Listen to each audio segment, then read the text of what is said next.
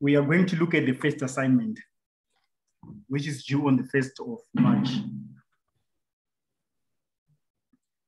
So this assignment, it covers through chapters 2 to 3.2. So I'm sure that chapter 1, it's just an introduction. They don't examine it.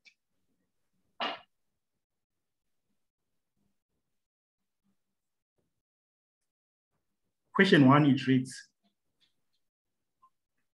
Patrick borrows money from Zanele at a simple discount rate of 9.75% per annum. He must pay him 35,000 Rand in 27 months' time. The amount of money that he receives from Zanele now is. Right. So the first thing is for you to identify the type of rate that you're given. So here it says it's a simple discount rate. So anything which is a simple discount rate, you are going to make use of your formulas on the formula sheet. Right. So it's always a good habit for you to know which particular formulas you can find in the formula sheet. So I'm going to see out that throughout this module, you are going to be making use of your financial calculator, is it? And also the scientific calculator. But basically need to use the financial calculator. So when you're given a question, you have to ask yourself, do I need to check the formula on the formula sheet?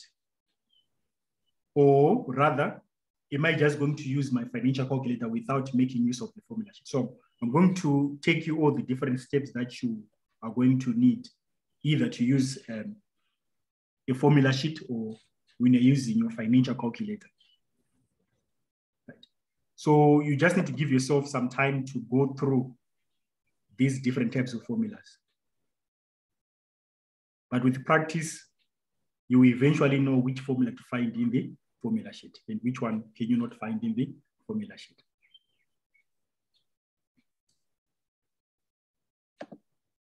So like I said, on this question, if it is anything simple, either it's a simple rate of interest or it's a simple discount, you have to use the formula from the formula sheet. So which formula are you going to use? Right. So let's... Simple discount. Yes, the one with the simple discount, that is very correct, right? But for those that might not know which formula to use, what you can simply do is to identify the variables which are given in that particular question. So let's analyze this question. Patrick borrows money from Zanele, then at a simple discount rate of 9.75%. So what you're given here, 9.75, it is actually a simple discount rate. So we use small letter d to represent the discount rate. So you're given a discount rate d, which is equivalent to 9.75%. Then he must pay him 35,000 in 27 months' time. So this amount that you're given here, that he's supposed to pay back in the future, which is 35,000. What variable do we call it? Which variable is this?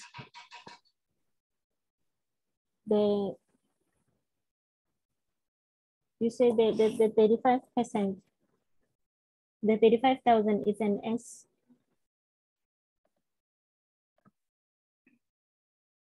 Yes, so Mapula, you said this 35,000 represents what? Which variable is this? It's variable S. Yes, S. The future rate. Yes. So S represents an amount that will be paid in the future. So any amount that is payable in the future, we call it a future value, and we use small letter s for it. Then this amount of 35,000 is supposed to be paid after 27 months. So the 27 months, which variable is it? It is your time, is it? T. It's the time. We use T to represent time, yes.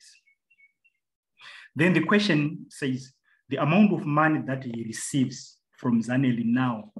So the amount that is received presently, which variable do we use for that? The P. Yes, we use P. P is a present value, which means the amount that is received or invested now. Right. So as you can see, we have got 4 variables. We have got D, T, P, and S. So we want to find a formula which connects these 4 variables. So you can look for it on the formula sheet. Right. So like what Mapule said, we are actually going to use formula number 3. As you can see, there's got P, S, D, and T. So let's copy and paste that formula. P is equals to S, open bracket, 1 minus TT. So this formula, it gives you the relationship between these 4 variables. To calculate the present value, which is P, this is equals to S, which is the future value, then open bracket 1 minus D, which is the discount rate, times T, which is time. And this question asks you to determine the present value, which means the amount that is being received now.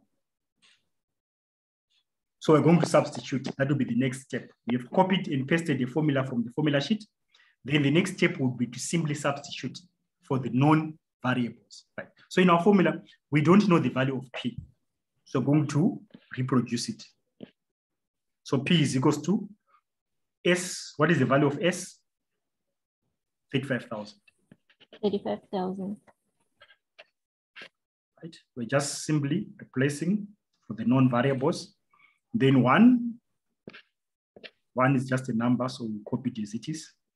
So it's 1 minus, then for D, the discount rate is 9.75%. So the discount rate, we normally put it as a decimal. Here is given as a percentage, 9.75%. So how do you convert a number from a percentage to a decimal? You divide it by 100. Yes, you divide by 100. So it's 9.75. If you divide it by 100, what do you get? 0.0975. So try to remember it whenever you're using your formula. The percentage, you write it as a decimal. Right. Then times. What about T? It's 27 divided by 12. Why are you dividing 27 by 12? Because 12, it means the actual year. And then the 27, it represents the time, the months that we are supposed to pay him. So there is this consistent rule. Your discount rate and your time, they should be consistent in terms of their times, isn't it? Like the discount rate, it's per annum. Annum, which means per year. So if the discount rate is given per year, then automatically your time should also be presented in years. So as you can see, this time here on the given information, our time is given in terms of months. So we have to convert from months into years. So how do you convert 27 months into years? You divide by 12. So it is very important for you to always take note of that. The rate of interest or discount in time, they have to be consistent to each other. If the rate is per annum, then your time has to be per annum. I mean, in terms of number of years. Then if the discount rate is given if it was per month, then your time it has to be in months. If the discount rate was given per week, then your time was also supposed to be in weeks. So it's very important for you to always remember to have consistency between the rate of interest and the time. Right. So the next step is to simply plug in these numbers into your calculator. So for this case, you don't really need to use the financial calculator, is it? It's just straightforward numbers. So if you've got a scientific calculator, you can use it. Even that financial one, it's 2.5. You can simply put these numbers. It's okay. It works perfect. Right. So I'm not going to show you on the screen how you're going to put these numbers onto the calculator. Right. I'm assuming that it's quite easy to do that. Right. But I'm going to be telling you what I'll be doing on my calculator here. So it's 35,000. Then open bracket, 1 minus 0.0975 times 27 divided by 12, then close bracket. And if you do that, what answer are you getting? Mapula, what answer did you get? You're getting 27321.875. To 2 decimal places, which means it becomes 0.88. 88.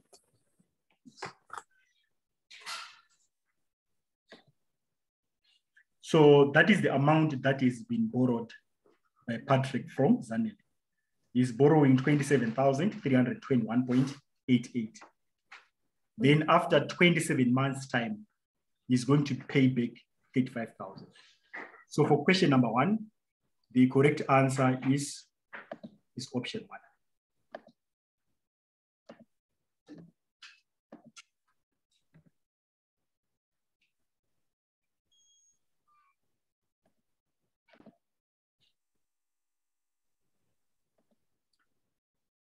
Then moving on to question number 2. It reads, on 29 March 2022, Justin deposited 3,500 into a savings account. The simple interest rate agreed upon was 7.5% per year. The accumulated amount in the savings account on 10 October 2022 is how much? Then you're given a note. Ignore the leap year unless it is specified that it is a leap year. Right. So let's analyze this given question. Remember, the first thing that I said you should take note of is on the type of interest rate that you're given, is it? So in this case, you are given a simple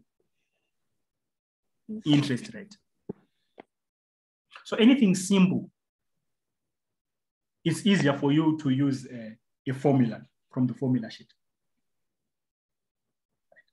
So which formula are you going to use? Before you can pick a formula, let's identify the variables which are given, is it? So here it says on 29 March 2022, which means this is time, right? So in a way, you are in a position to determine what T is, right?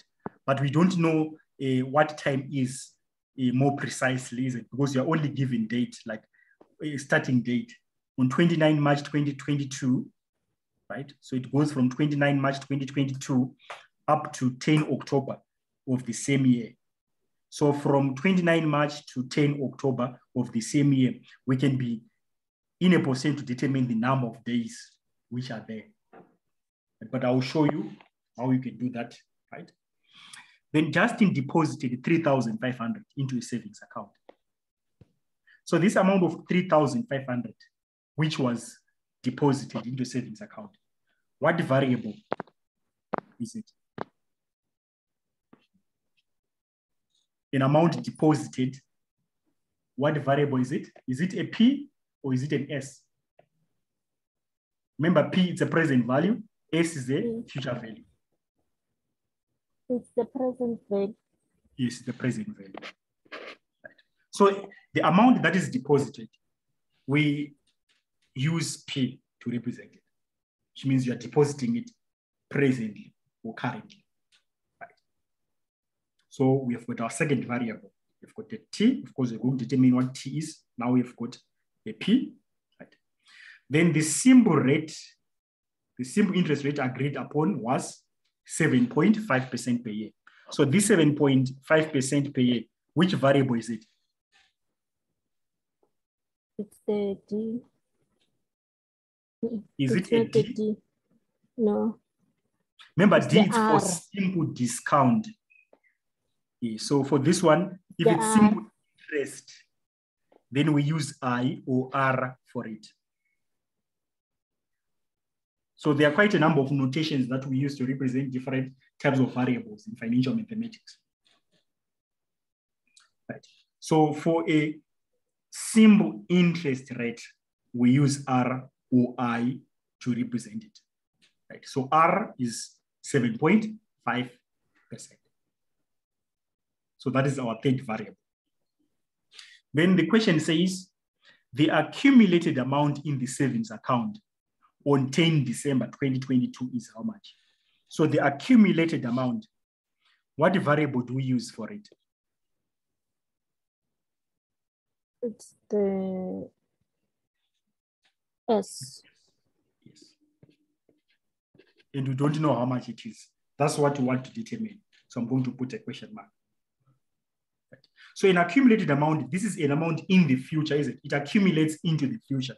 That is why we're using S to represent the accumulated amount. So we use S to represent an amount in the future. Right. But before we look at the formula, we also still have to calculate T. And in this case, it's easier for you to determine T in terms of days, is it? From 29 March to 10 October of the same year. Right. So to do that, you don't have to use a calendar from your phone or from your whatever device that you're using. You have to check on the formula sheet. Right. So if you check on the formula sheet, on the first page, it gives you the actual formulas. Then on the second page, it gives you the number of each day of the year. So this is the part that you're going to use to determine the number of days from a particular date up to another particular date. Right. So in our case in question, you want to determine the number of days from 29 March to 10 October. Right. So if you check, let me put this stuff back. But if you check here, okay, before I put it back, let me just show you how it works. Right. So we've got day number 1, 2, 3, 4. Right. Then we also have got a month. So we've got January all the way to December. Right. Then of course, on each particular month, depending on what month it is, we have got a maximum of 31 days, is it? Each month has got a maximum of 31 days, depending on which month we are looking at, is it? But the highest month has got 31 days, right? So, for example, if you're looking at 1 January, 1 January is day number 1, right? Then all the way up to 31 January. 31 January is day number 31, right? Then what about 1 February? 1 February. 1 February is day number 32. 32. It's day number 32 from 1 January. Remember, we are always counting from 1 January, is it? So 1 February from 1 January, they are 32 days. The same applies when you just pick any other date, is it? For example, if you choose a maybe 11 May, is it? You're going to go to 11, then 11 May, so 11 May we are here, where the month and the day intersect you've got the day number, is it? Right. So 11 May, it is day 131 from 1 January. The same applies when you also look at 31 December, is it? Right. You can also look from the other side, whichever party is closer. Right. So 31 is here. Then December, so December 31, it is day 365. So make sure that you're in a position to properly read these dates. Because sometimes it can be a bit tricky to read the dates. So make sure that you're in a position to read properly these dates. Right.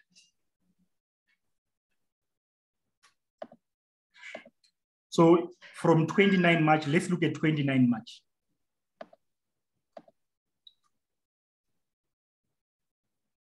This is March. March 29, scroll down. Day 88. March 29, it is day what? 88. Day 88. Yes. Then, right, let me put it down here. I can just put it here. 29 March, it is day 88. Right. Then we also have got 10 October. October, I think, is the 10th month. Day 283. Let's check together. This is 10. Sorry, guys. Sorry, just to... All right, let me just finish this. I'll attend to you just now. Right. So October. Okay, cool. October 10.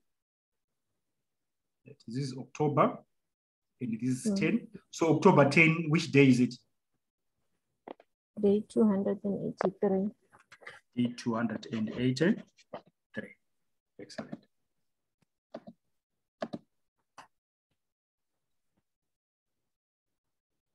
Right. So we can be able now to determine the value of T. Right. Remember, we say that T is the number of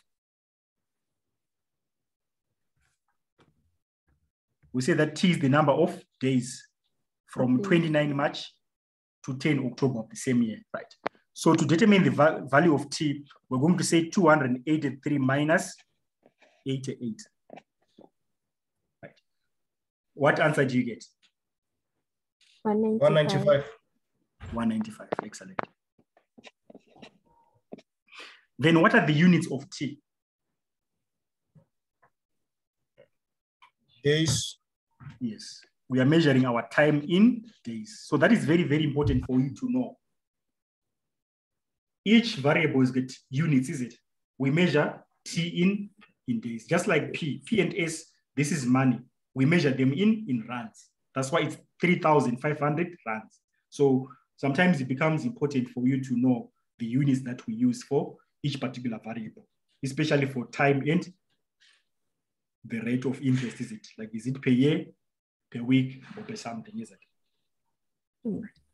Then the next step is to identify now the correct formula from the formula sheet that connects these four variables, R, T, P, and S. Right, let us check. We go to the first page of the formula sheet. So which formula connects our four variables, S, P, R, and T? It's the S equals to P, yes. It's formula number 2. Yes. Usually for something simple, either a simple discount rate or a simple interest, it's usually these first three formulas that you have to pick from.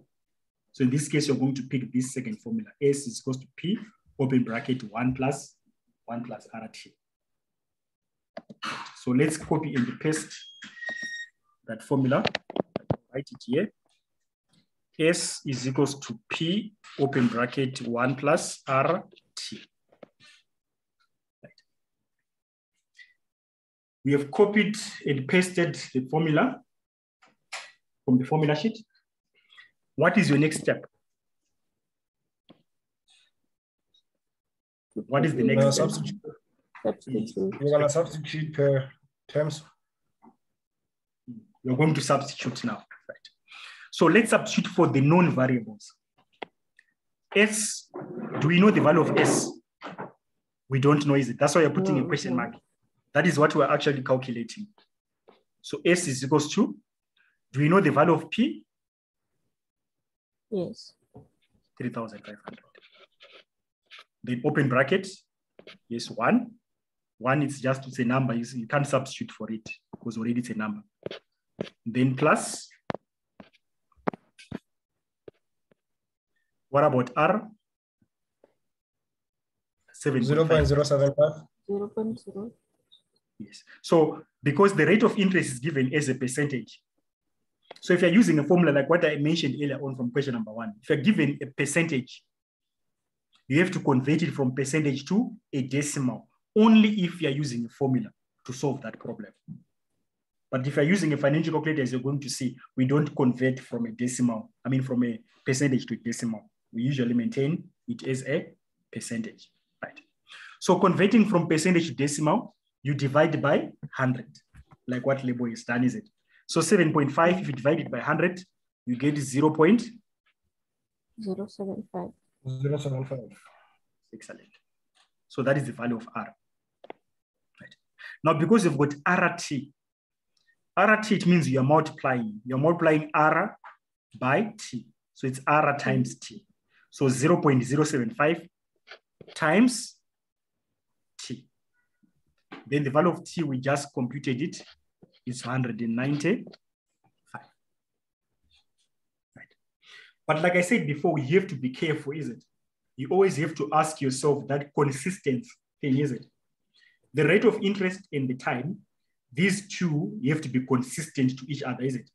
If the rate is given per year, then your time has to be measured also in years. So let's check on the given info. For R is per year. That means your time, it has to be in what? In years. Yes. So we have to convert from days, is it? That's why I said that at the time, make sure you know the units for time. So time here is in days. So how do you convert from days into years? You divide by 365. Yes. So you're going to divide this by 365. Then the next step is to simply plug in these numbers into your calculator. Then it gives you the answer, is it? So I'm not going to show you how we are putting these numbers. I assume that it's something that is quite straightforward to do that. But I'll be just saying it out as I'm putting the numbers. You can also try to do it on your own. We have got 3,500, the open bracket, 1 plus 0.075 times 195 divided by 365, close bracket. And what answer did you get? 3,640.24. Thank you, Lebo. We're getting 3,640 point. Right. Then the degree of accuracy, check on the given answers. All of your answers, they are given to 2 decimal places. So that is a guide in terms of the degree of accuracy. So your answer is supposed to be to 2 decimal places, right? So to 2 decimal places becomes 0.224, is it? It was 0.239 something. Then rounding off to 2 dp becomes 24, right? I'm sure all of you don't have any problem in terms of rounding off numbers, right? So that is your correct answer for question number 2. So let's see from the given options, do we have an answer like this? Yes. Option 1 is the first option. So question 2, the correct answer, it is option number 1.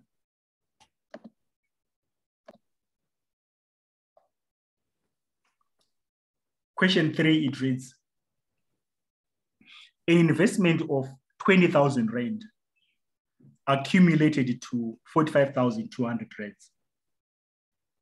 If the applicable simple interest rate is 12% per year, then the time under consideration is how much?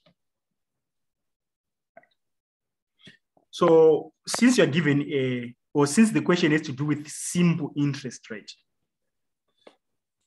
that means you're going to be making use of our formula sheet. Anything simple, use the formula sheet.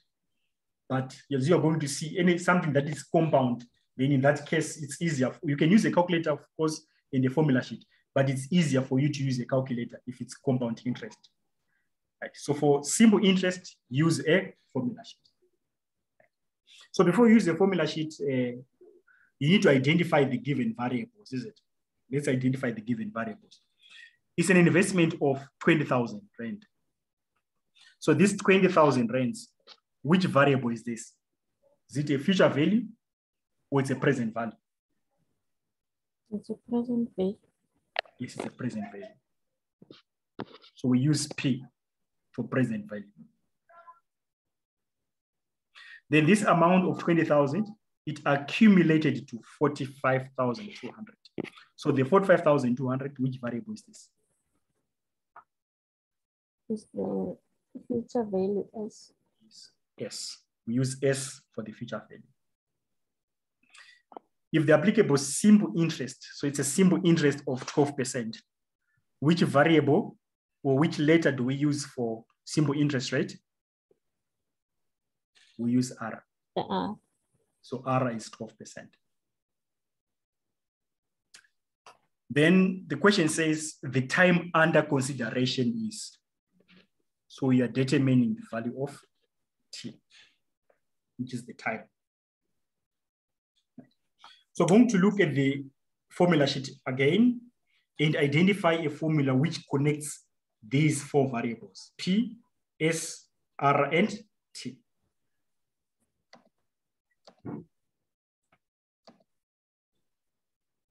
Which formula can we use? The second one. Yes, we're going to use the second one. Or even the first one can work. But however, the problem now with this one, you need to know I, but we can identify I, is it? Which is the interest. But however, let's use formula number 2.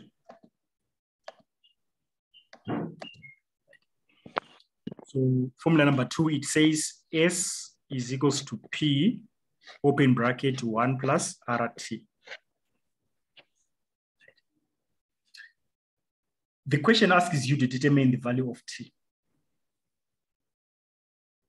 But if you look on the formula that we've copied and pasted, T is actually inside the bracket. So what we have to do before we can substitute for the non-variables, we have to make T the subject of the formula. We have to say T is equals to something, something. T is equals to something, something in terms of S, P, and I. Just like S, S is a subject of formula, is it? Because it's expressed in terms of P, R, and T. So we have to do the same thing with T. T has to be expressed in terms of S, P, and R, is it? To say T is equals to something, something. So in a way, we have to rearrange this formula. So how do you rearrange the formula? We are going to take everything, is it? In this case, let's take everything that doesn't have T into the left-hand side. Right. Remember, we have got an equation here. An equation has got two sides. It has got a left-hand side, which is equal to the right-hand side. That is an equation. It has got two sides, which are separated by an equal sign. The left-hand side and the right-hand side. So this is the left-hand side, and this is the right-hand side. Right. So what we want to do, we want to take everything which doesn't have a T into the left-hand side. Right. So already on the left-hand side, there's S. Right. So we're going to maintain it. Then going on to the right-hand side, we have got this P. So you want to take a P from the right-hand side into the left-hand side. How do we do that? We multiply. You divide both sides by P. Okay, let me hear from Mapula first. Mapula, can you speak up a little bit? What do we do? I'm not sure. I think we multiply it. Okay, why are we multiplying it?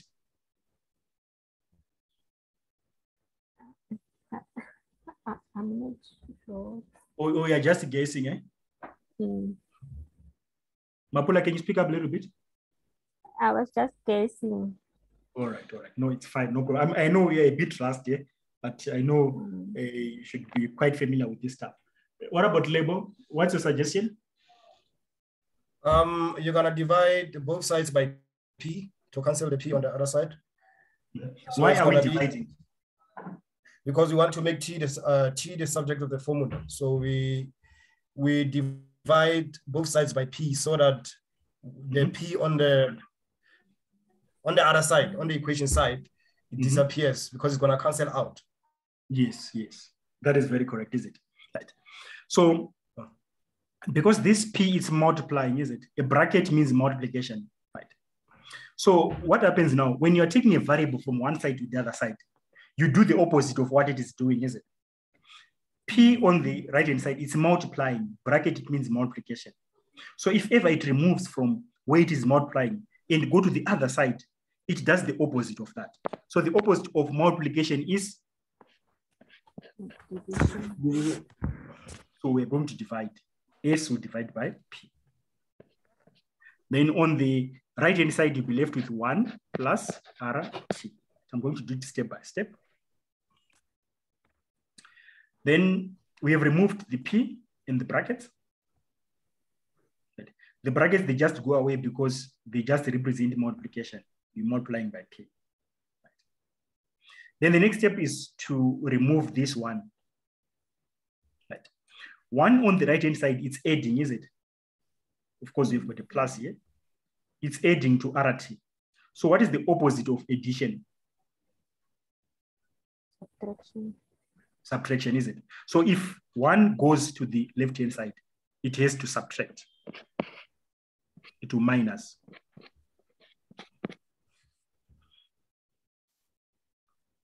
Right? So it's equals to RT.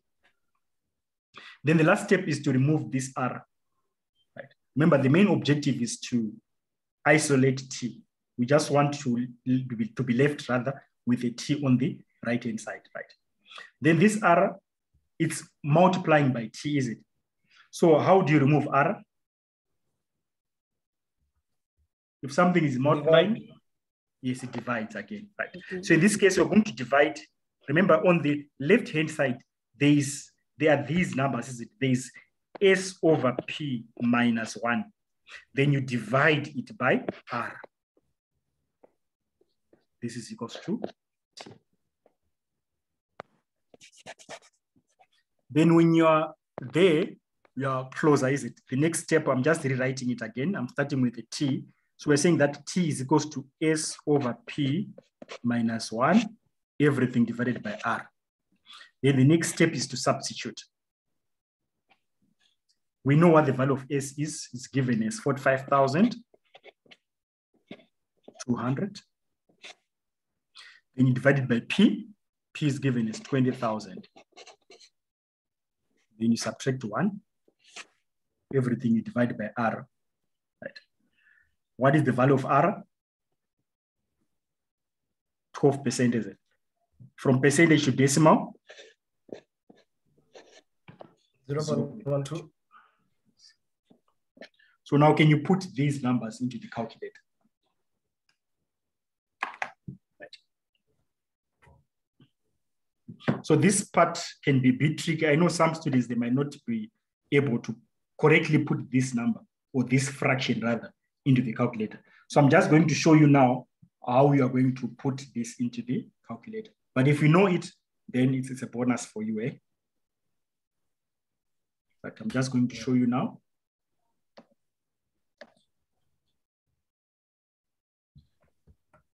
So what you can see on the screen is the scientific calculator that I'll be using to do some computations.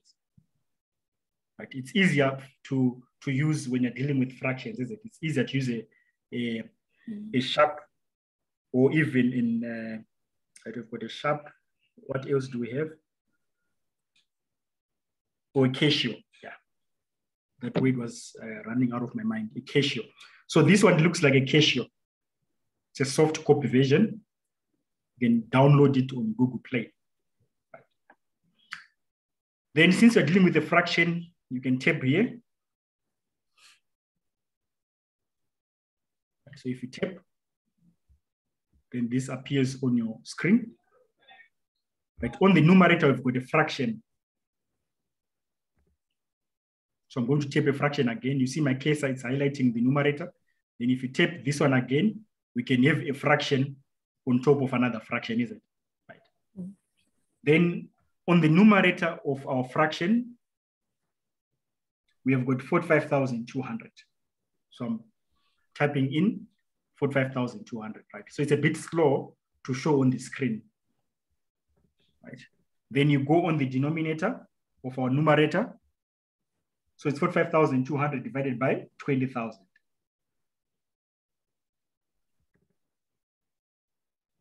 Right. Then you move your cursor to this point by means of an arrow. You just tap on your forward arrow. If you tap on your forward arrow, it moves to this position. Right. Then we have got a minus 1. So we've got minus, this is my minus 1. Then divided by, we want to go to this part, so you can use your down arrow. If you tap on the down arrow, the cursor is going to move to this part. So you're dividing by 0.12.